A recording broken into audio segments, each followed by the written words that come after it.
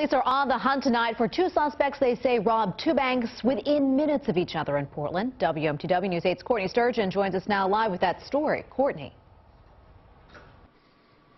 Tracy, this is the Key Bank on Auburn Street, which was robbed within minutes of another Key Bank branch in Portland. No injuries were reported in either robbery. The sign on this door says the ATM is open, but the branch is closed. Police say two people wearing ski masks entered bank on Forest Avenue at 11:05 this morning and demanded cash from tellers. They fled on foot, and police say the same two people arrived 15 minutes later at this branch. Police say, again, robbers demanded cash from the tellers. The suspects fled on foot again and were last seen getting into a getaway car parked behind Brook Road. No weapons were displayed in either robbery. Take a look at these security camera photos provided by Portland police. Both appear to be medium height and build.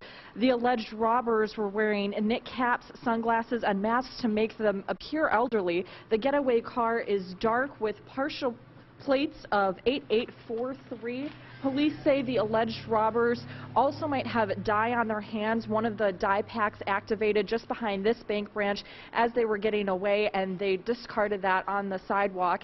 Anyone with information is being asked to call Portland Police. Live in Portland, Courtney Sturgeon, WMTW News 8.